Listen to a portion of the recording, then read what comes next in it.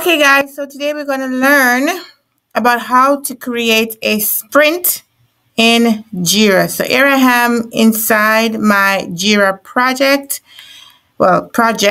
I'm going to pick this project, which is my case studies.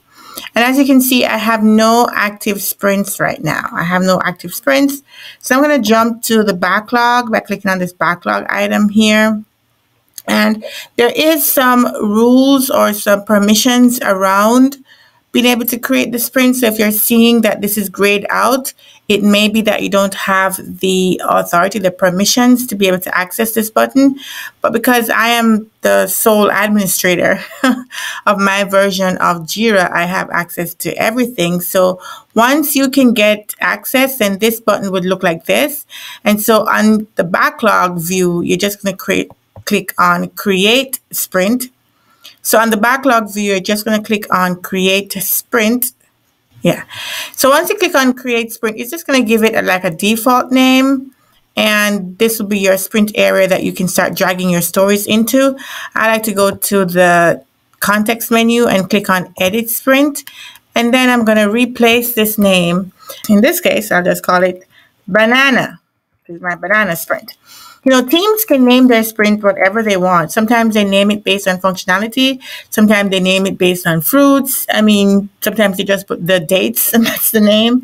So there's a lot of creativity around naming sprints.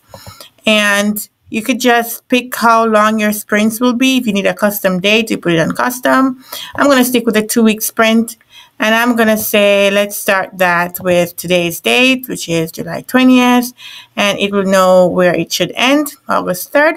And you could say, you know, whatever you want to put here as a description. So I'm going to put test sprint and update.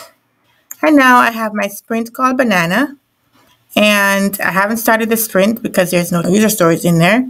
But the sprint has been created. Now, next thing you'd want to do is start dragging your user stories into the sprint based on, whatever status that you're looking at. We have another video that we talk about, managing Jira statuses so that typically the things that you pull into the sprint have a status of maybe, approved or something like that. But for the purposes of this video, I just wanted to share with you how to create a sprint.